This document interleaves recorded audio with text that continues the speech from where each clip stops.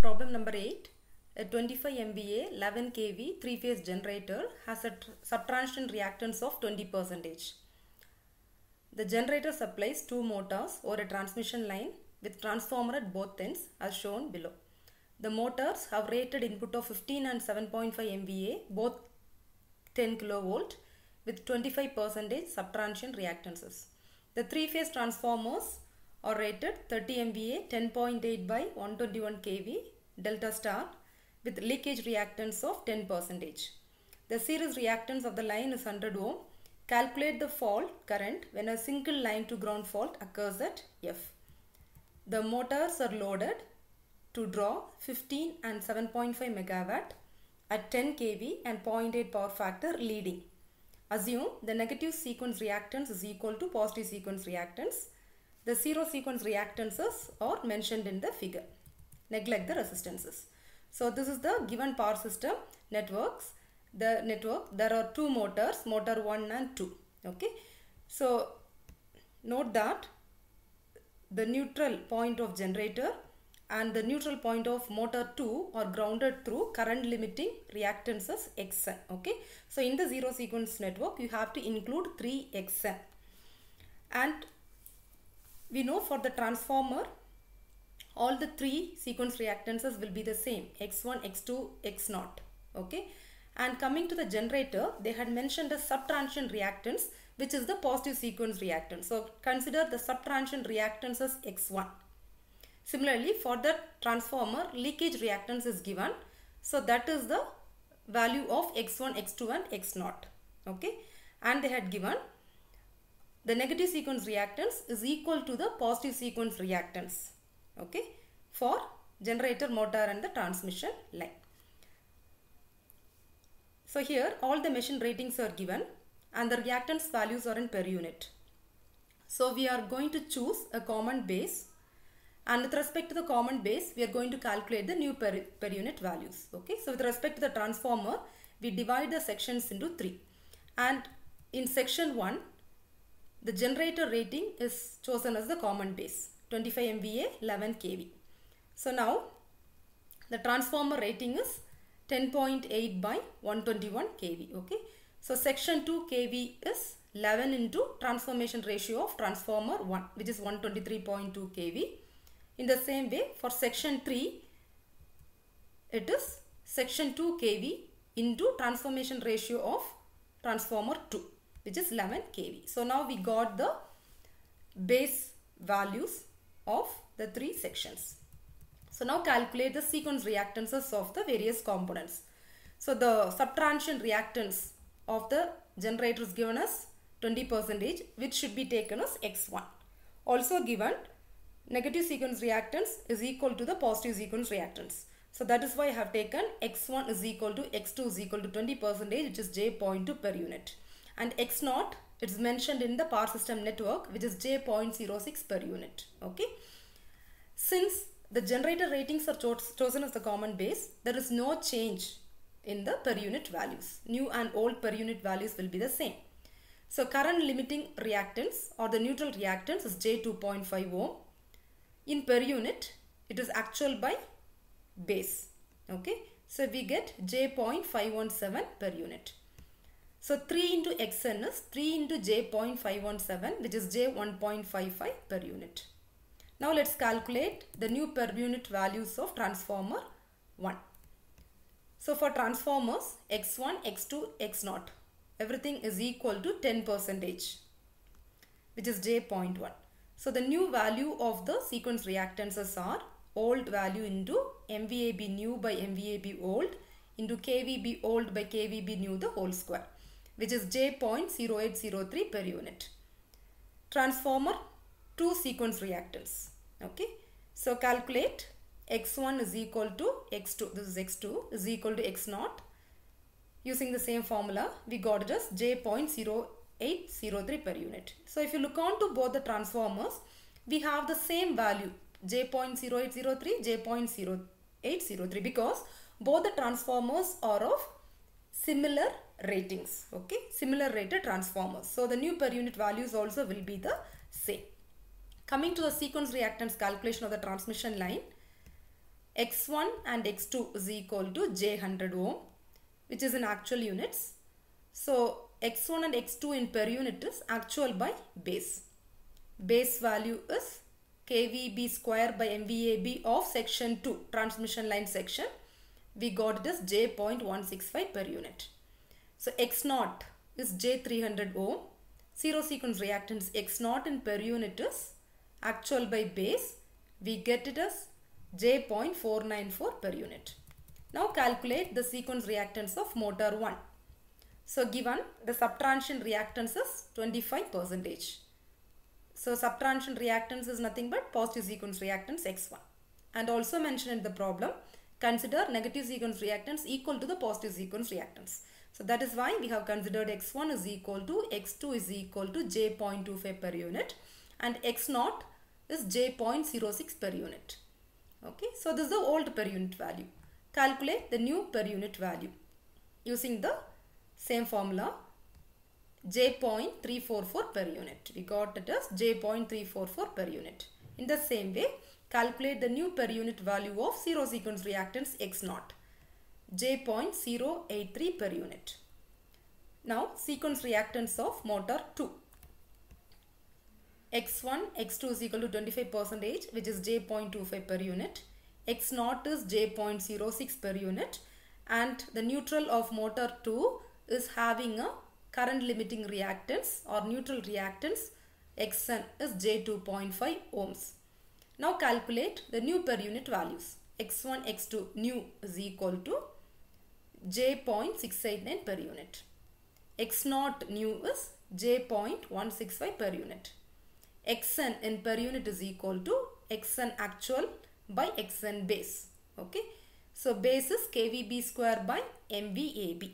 So motor comes in section 3. So consider the base values of section 3. Okay.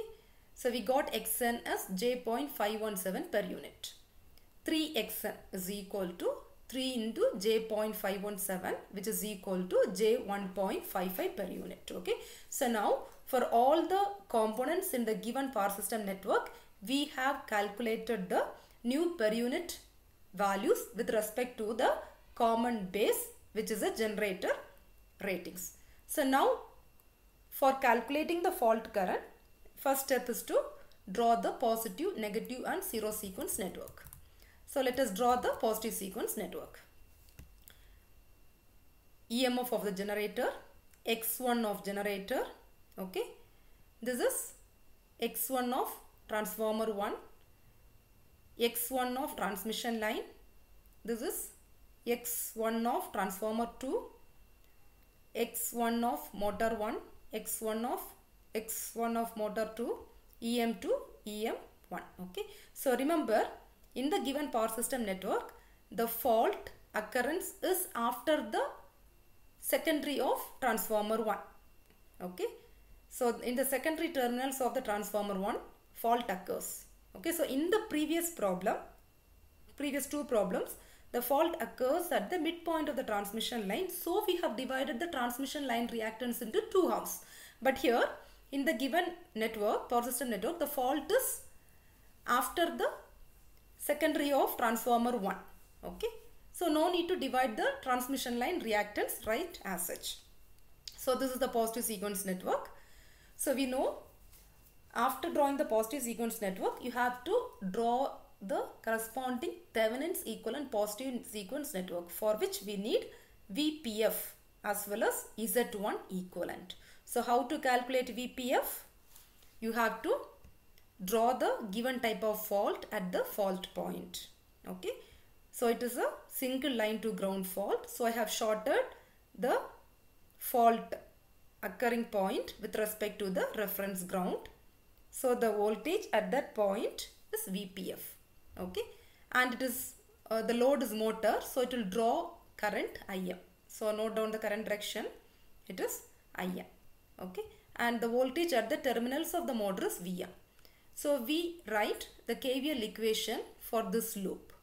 So pre-fault voltage VPF is equal to VM plus IM into J.165 plus J.0803. Okay. So how to calculate the pre-fault voltage or the Thevenin's voltage? Represent the type of fault at the fault point. So here it is a short circuit fault, single line to ground fault. That's why I have shorted the line with respect to the reference ground and mark the voltage at the fault terminals as VPF.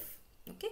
So by applying KVL for this loop, it is VPF is equal to VM plus IM into these two impedances. So now we have to calculate IM and we have to calculate VM in per unit. Okay, so that we will get VPF in per unit because these two impedances are in per unit. Okay, so what is VM in per unit? VM actual by VM base. So what is the actual voltage of the motor? So given in the question, the motor load draws certain power. I think there are two motors. One is 15 megawatt and the other one is 7.5 megawatt. The two motor ratings are 15 and 7.5 megawatts. It draws 15 and 7.5 megawatts at 0.8 power factor leading at 10 kilovolt. Okay. So the rated voltage, actual voltage is the actual voltage is 10 kilovolt. Okay. And 11 kV is the base voltage of the motor section. 11 kV is the base voltage of the motor section. So 0.909 at an angle 0 degree per unit. Okay. So we have taken motor voltage as the reference. So with respect to the voltage at the motor terminals VM, the current through the motor, that is IM, leads the voltage by 0.8. So now let us calculate the actual value of current. Okay. So actual value of current is calculated from the actual power drawn. So IM actual is equal to PM divided by root 3 VL cos phi. So there are two motors. So the total power drawn by both the motors is 15 plus 7.5. 15 plus 7.5 into 10 to the power 6. We are converting megawatt into watt divided by root 3 into 10 kilovolt. Converting that into volt into 0.8, which is the power factor cos phi. So we got it as 1623.85 amperes. Okay, so while substituting the actual values, you should be very careful. See, listen here, for VM in per unit, V actual by V base. What is V actual? That is the actual power drawn by the motor at 10 kV. The actual power is 15 plus 7.5. Actual voltage is 10 kV. So the current corresponding to that 15 plus 7.5 megawatt at 10 kV should be the actual current drawn by the motor. Okay. So now IM base. IM base is equal to root 1000 into MVAB divided by root 3 into KVB. Okay. So motor comes in section 3. So substitute the values of MVAB and KVB of motor section, which is section 3, which is 25 MVA 11 kV. So we have IM base is 1312.2 amperes. So now IM per unit is 1.238 per unit, which is only the magnitude. So in complex form, IM is equal to IM at an angle plus cos inverse 0.8. Why plus cos inverse 0.8? Because it is leading power factor. Okay. So in the previous problem, it was lagging power factor. So we took it as minus. So here it is leading power factor. So plus cos inverse 0.8. So you'll get 1.238 angle 36.87 degree per unit.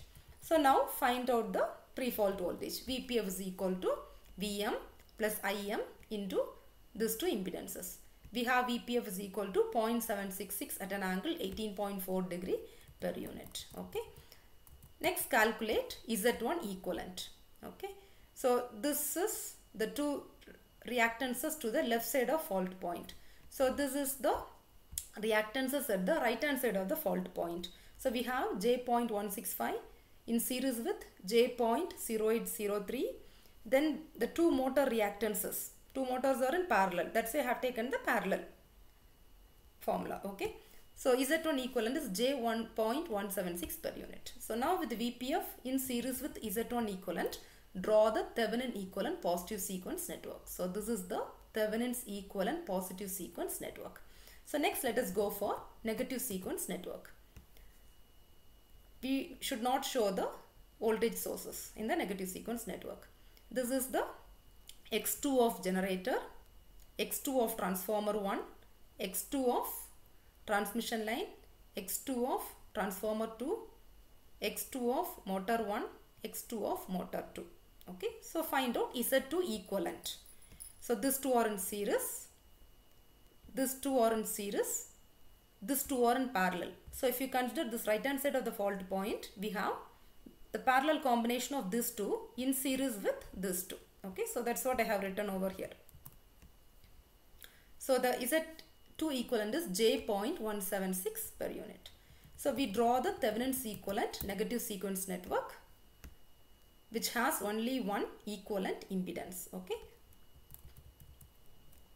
Coming to the zero sequence network, you should check for the transformer configuration as well as the neutral grounding of all the star points. Okay. So what is this?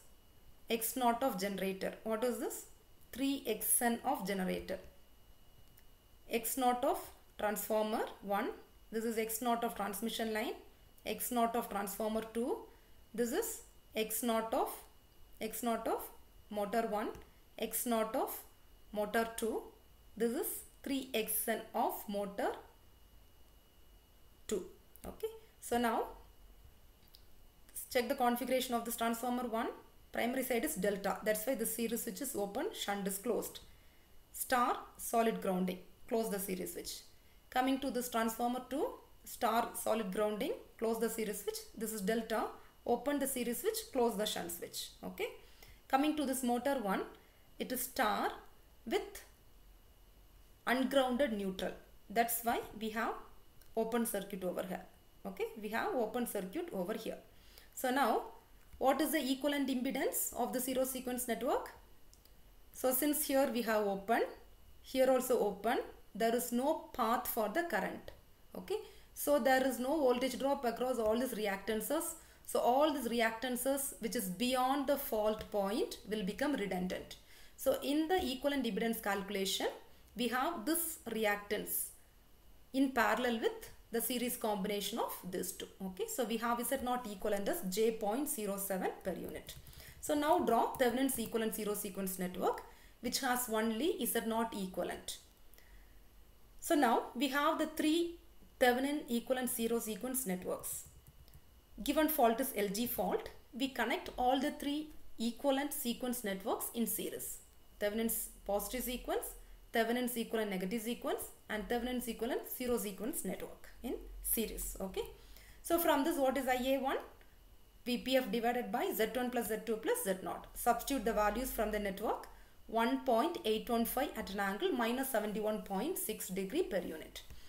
So the magnitude of fault current for LG fault is 3 into magnitude of IA1, which is 3 into 1.815, which is 5.445 per unit. So since the generator ratings are given, not only generator ratings, all the component ratings are given, we can calculate the fault current in actual units. For that, we need the base current in the fault section. So fault occurs in the transmission line section. Okay, so after the secondary of transformer 1, that is transmission line section. Section 2 base values you have to consider. Okay, so we got IBS 117.16 amperes. So fault current in ampere is equal to per unit fault current into base current in the fault section. So we got fault current as 637.94 amperes.